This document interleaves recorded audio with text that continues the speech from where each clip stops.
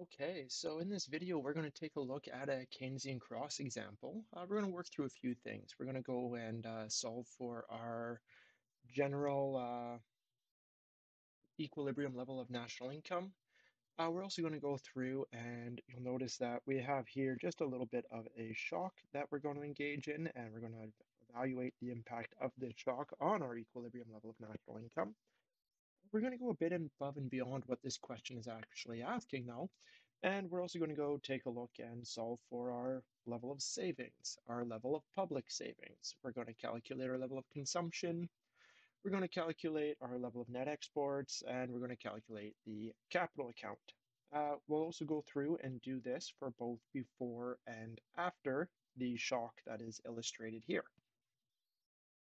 One of the big things to keep in mind is any question that I ask you is essentially just one of these parts. So we're going to go through the whole thing, going to take a look at the whole thing. Say you get stuck and you're like, hey, I can't remember how to calculate public savings. We'll just jump forward to that part of this video and we'll walk through how to calculate public savings. Or, hey, what do we mean by capital account, capital flows? How do I calculate that? Same thing. Just jump forward, find the spot in the video where we start talking about capital flows, capital accounts, and we'll have the walkthrough as to how to solve that aspect of the question. So first thing that we need to come up with, of course, is, well, we need to figure out what is our equilibrium level of national income, and we need to solve for this irrespective of any of the other stuff. And the way we do that is, and I'm sorry, you're going to have to excuse my chicken scratch. I'm using a bit of a new tablet and not quite used to the display pen input just yet. So what we have is we have our planned aggregate expenditure, and we know that that is equal to consumption plus investment plus government expenditure plus net exports. And there we go. There's the display already messing up. Let's just clean that up a little bit. Okay, from here, we need to open up our consumption and our net exports into their corresponding consumption functions and net export functions. So let's do that. Consumption is our marginal propensity to consume 1 minus our tax rate times y plus c. So that's our consumption function. Again, I don't know why this keeps jumping down. Let's just clean that up. Then we're going to have just autonomous investment. That's just autonomous investment. Then we have our government expenditure. That is just government expenditure. And then we have our net exports.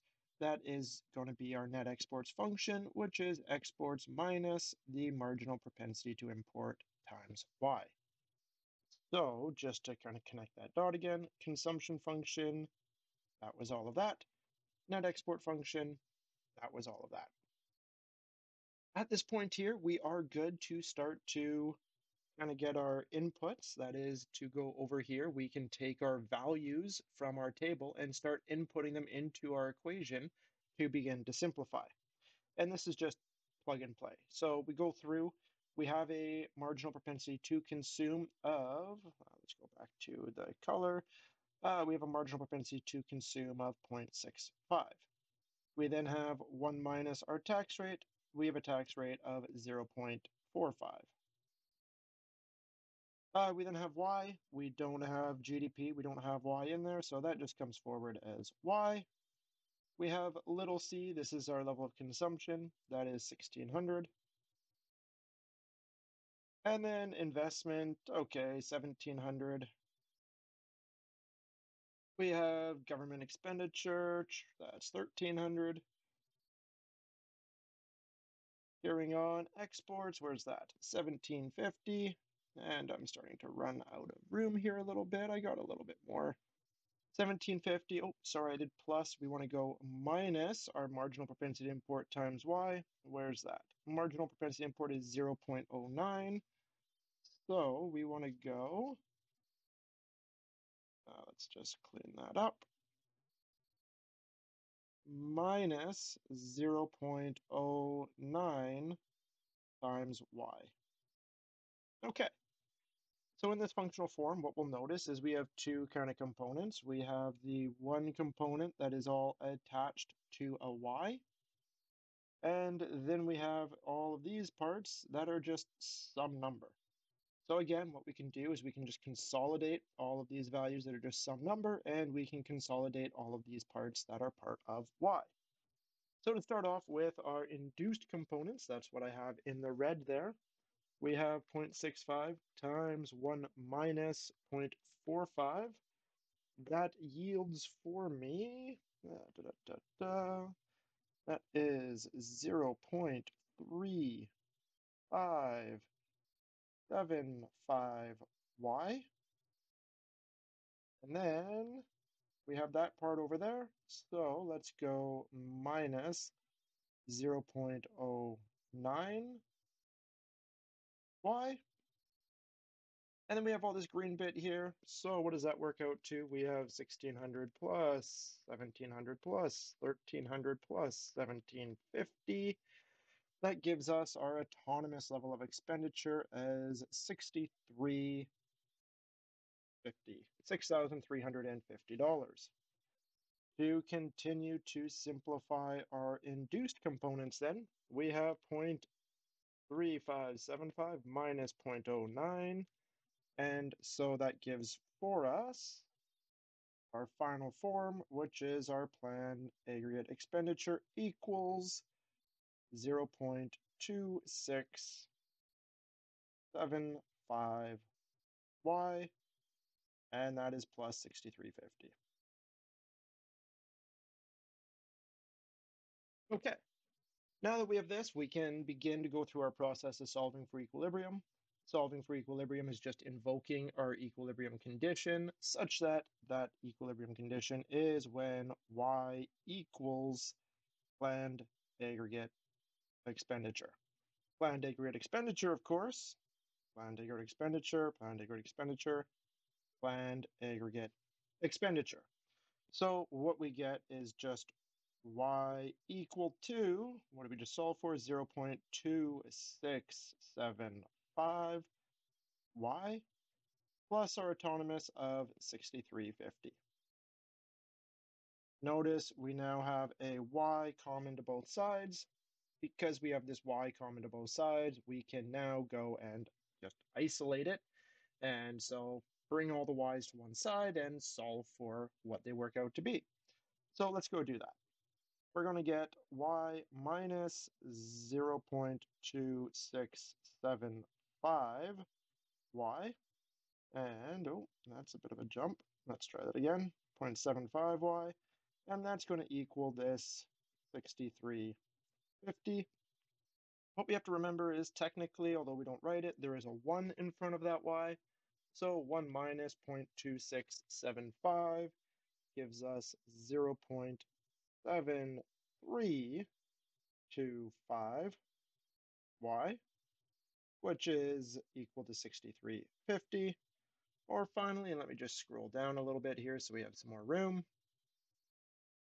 Finally, what we can do is go and divide both sides by that 0.7325, and we get y equals, well, this is just y equals, so that's going to be our equilibrium level of natural income, and that's going to be 1 over 0.7325, and times our autonomous, 6350.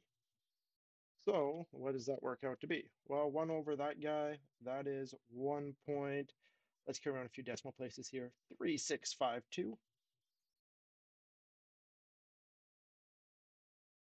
times 6350.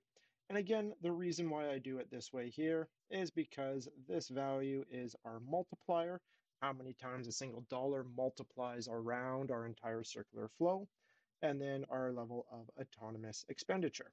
So keep in mind how always this equilibrium level of natural income simplifies down, and you can monopolize on this and just go straight to this step if you're comfortable, is we get our multiplier as just 1 divided by 1 minus the marginal propensity to spend times our level of autonomous expenditure.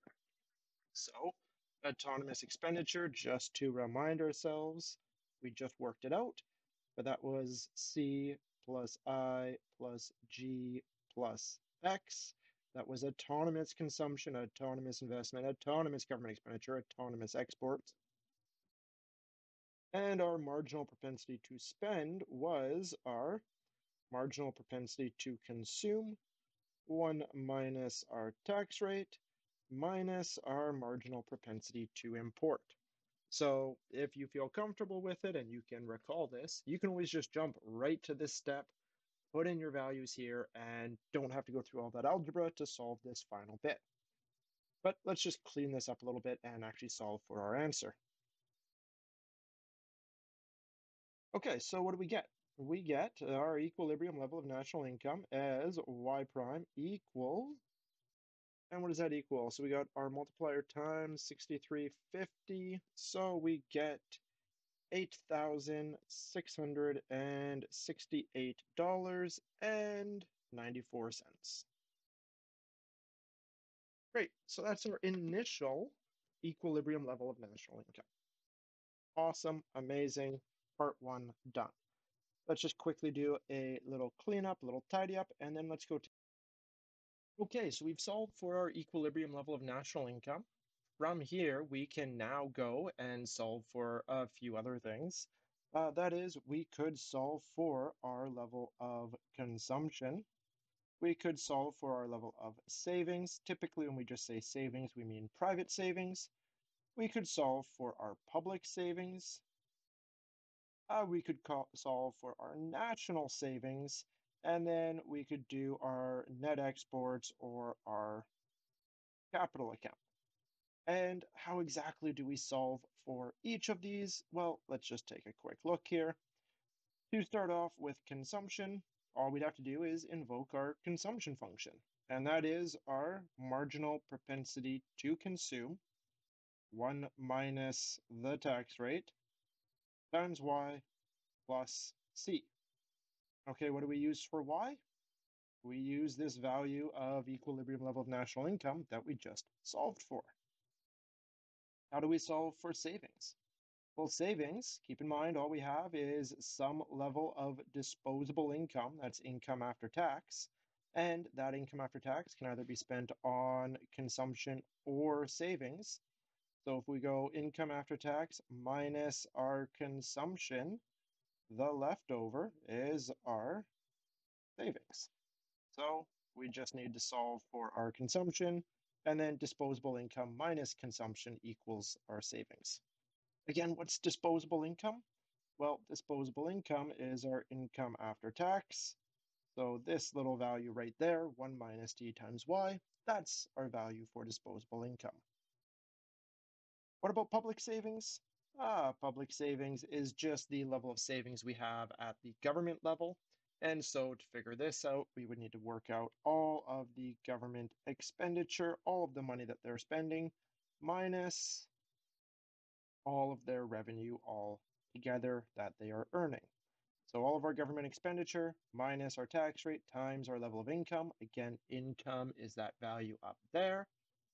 Those two together are going to yield for us our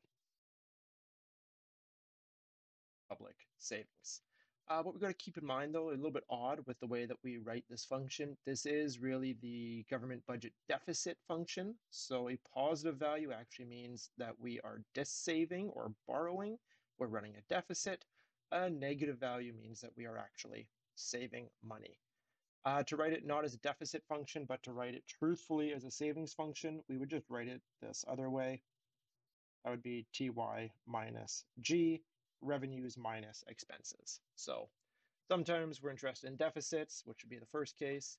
The second case would, I guess, truthfully be how you could get your public savings function. National savings, for national savings, this is just going to be our private savings plus our public savings. So as we go through that, that's just going to be whatever we calculated here for our private savings plus whatever we calculated there for our public savings. So that's going to just be our savings plus our public savings. So that is, we need to calculate these two before we can calculate that one. Net exports. Net exports is just our exports minus our imports, but keep in mind we have a net export function. So we would have our autonomous net exports minus marginal propensity import times y. Again, the value we'd use for y, our equilibrium level of national income. Finally, our capital account. Our capital account is just going to be really definitional. We need to recall that our current account equals our capital account. And if we kind of wave our hands and make some assumptions, we can go and say, hey, our current account equals our trade account, which is our net exports, which would equal our capital account. Typically, these equal in magnitude if we were to express it based off of this value of net exports here. We would have to say that our capital account equals the inverse sign of our net exports. And that would be so that our capital outflows, money going out, is negative, and capital inflows, money coming in, is positive. So we would just have to go negative net exports. That is the value for our capital account. Okay, let's quickly go through and solve for these guys. Let's just make some room here and go through that. So starting off with consumption. Consumption is equal to our marginal propensity to consume, so 0.65 times 1 minus our tax rate, 1 minus 0.45 times y. Well, that's GDP that we just solved for, $8,668.94. And then all of that is plus our autonomous consumption, which is $1,600. Okay, as I go through this, I typically go through and solve this guy first on its own. And the rationale there being is this is my disposable income. And that's kind of interesting to know is, hey, what income do I have after taxes are paid? And so if we go 1 minus 0.45 times $8,668.94, there we go, we get a level of disposable income of $4,767.917. So that's the amount of income we actually have to play with after we pay our tax bill. So again, just to carry down the rest, marginal propensity to consume times our disposable income plus our autonomous consumption of 1,600. That's going to give us a level of consumption of 0.65 times disposable income plus our autonomous. We get consumption of $4,699, and we'll go 15 cents. So that is the value of consumption in this economy. Notice in this case, it's just a little bit less than our level of disposable income. Savings, our private savings. Well, this was, as we said, just our disposable income minus our level of consumption. So we can work that out. We have our disposable income just calculated above as $4,767.917. And then we just calculated our consumption to be $4,699.15. So to do that, 4767,917 minus our consumption, that gives us our level of private savings to be only $68.77. So there's our level of private savings. Carry on, we could look at public savings. Let's just change colors so that we can kind of have just a bit less clutter maybe altogether. Our public savings, let's just use that one where I said, hey, let's just take all of our taxation revenue minus our total government expenditure. So our taxation revenue, we pulled that out as 0.45. Again, where does that 0.45 come from? That is our net tax rate of 0.45. And then we have our level of government expenditure. Sorry, not level of government expenditure. We have our GDP of 8,668.94. And then all of that is minus our government expenditure. Our government expenditure is 1,300. So to go through that, we get our public savings as 0.45 times our income, 8,668.94, minus all of the money we're spending, which is $1,300, meaning we're having public savings of $2,601.02. Together, our private savings plus our public savings yield for us our national savings. So if we take our 2,601.02 and we add our private savings of 68.77, we're going to get national savings of $2,669.79. So there's our value of national savings. Finally, let's maybe go over like this a little bit. We have our net exports, and I say finally because net exports and capital account really are one and the same, more or less. And so our net exports is our exports minus our imports, imports being marginal propensity to import times GDP. So to get our values, our exports were from our table there. Let's see if I can find that. Our exports were 1,750. So we have 1,750 minus our marginal propensity to import. Where was that? 0.09. So 0.09 times our level of GDP, which we said was $8,668.94. What does that give us? That gives us a value of net exports of 1750 minus 0.09 times our GDP, 8668.94. That gives us our net exports of $969.80. So again, this is a positive value, meaning we are exporting more than we're importing. We're left over with a bunch of income. What do we do with all of that extra income that we're left over with? Well, just like in your personal account situation, if you work a whole bunch and you don't spend all your money, what do you do with that extra money you have left over at the end of the month? You have to put it in the bank. That is, you have to buy a financial instrument. So in the same way for the country, we have all this extra leftover money, $969. What do we have to do with it? We have to buy some financial instruments. So as we buy these financial instruments, this is money leaving. This is a capital outflow. So we would have a capital outflow of $969.80. And that is our capital account. Just like I said, the inverse of our net exports. Okay, that was the process of going through and solving each and every aspect of this. Of course, there was a lot of explanation in this, going through and saying, hey, this is where everything comes from.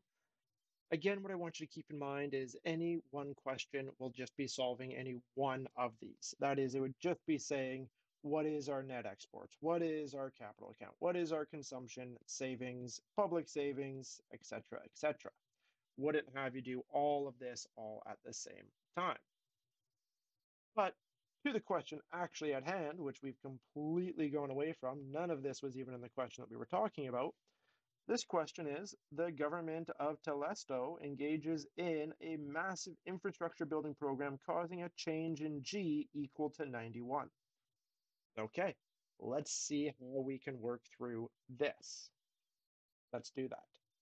Well, what we would want to do is really go through and say, okay, we have this infrastructure building program causing a change in G of 91. We would need to be able to discern for ourselves, is this an increase in government expenditure or a decrease in government expenditure? Well, okay, in this case here, if we are engaging in an infrastructure building program, we're spending a whole bunch of money. This is, in effect, getting our level of government expenditure, change in G, to increase. That is, it's gone plus 91. That is, for all intents and purposes, we have our initial government expenditure, let me find it here, of 1,300. We would have a new government expenditure of 1,391. What we would need to do is we would then need to resolve for our value of GDP given this new value of government expenditure. And so there's a few ways to do this. We can just, hey, we know this was the question. Instead of solving for this initial GDP, we could have just solved for GDP with this new value, and then there we go, we'd be done. Say we had done what we've already done, though, and we've already calculated GDP, and we want to know, okay, great, government expenditure has increased. By how much does our existing GDP change by? Well, you can recall I kind of introduced this formula earlier.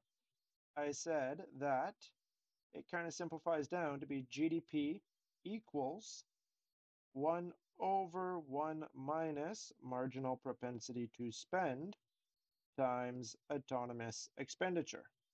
Kind of just put a little break here between where I'm working and what we have in the past. So, hey, we have this. This is ultimately how we went and calculated that $8,668.94. What we can also do is if the only thing changing is an aspect of our autonomous expenditure, so that would be changes in autonomous consumption, investment, government expenditure, or exports, if we have a change in any of those guys, well, then it's going to simplify to this, that the change in GDP is going to be equal to our multiplier times the change in autonomous expenditure. So it's just going to work out to be that impact altogether. So, okay, what was our multiplier? Well, we'd have to go back and look that up. And in this case here, that multiplier was based off of our marginal propensity to spend. And that is altogether, let's just remind ourselves there, that marginal propensity to spend was 0.2675, meaning that, hey, that multiplier altogether was 1 divided by 1 minus that marginal propensity to spend. We said we had a multiplier of 1 point, what did we say, a few extra decimal places, 3652.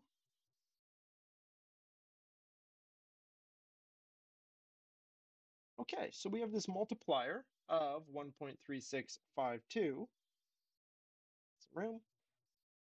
Change in A, well, that is this change in autonomous expenditure of 91. So we have a change in A of 91.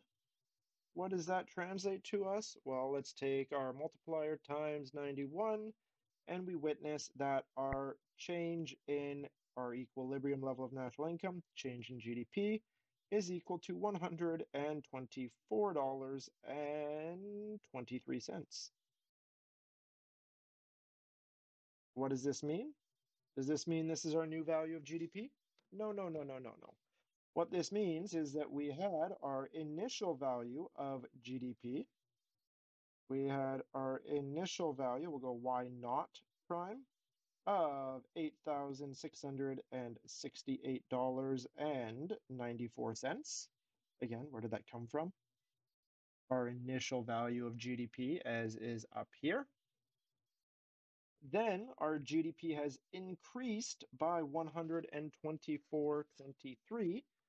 So if we take our original of 8,668.94, we add that increase of 124.23, we get our new value of GDP. We'll call that Y prime 1 for the new one, and that's going to be $8,793.17.